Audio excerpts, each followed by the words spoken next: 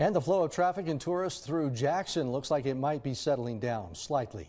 The Teton County Fairgrounds is no longer open for displaced visitors and now sits empty. But as Eyewitness News 3's Kaylee Galaviz shows us, the community is still welcoming everyone with open arms. Diverted summer drivers from all over packed into the Jackson Hole and Greater Yellowstone Visitor Center on Wednesday.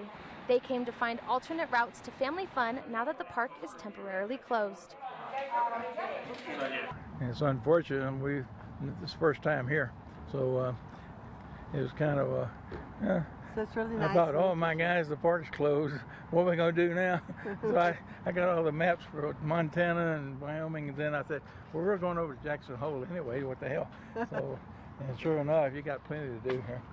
And the Jackson Hole Chamber of Commerce is making sure our guests leave with better memories than fleeing the floods. We will send out the information. It's really up to us to try to make sure and embrace those folks, help them with any challenges they may have, and try to give them some opportunities to still have a great experience while they're in the Rocky Mountain West. I mean, there's so many great things to do around this area. While Yellowstone is certainly the jewel of that, again, we have so many other things we can share with them, so we're happy to do that.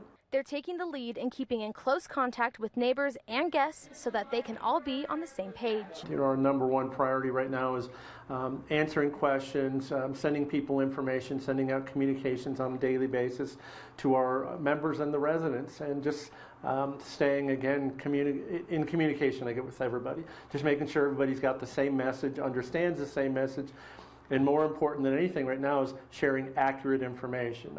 Anyone needing help can call the Visitor Center services at 307-733-3316 from 8 a.m. to 8 p.m. Reporting in Jackson, Wyoming, I'm Kaylee Galaviz.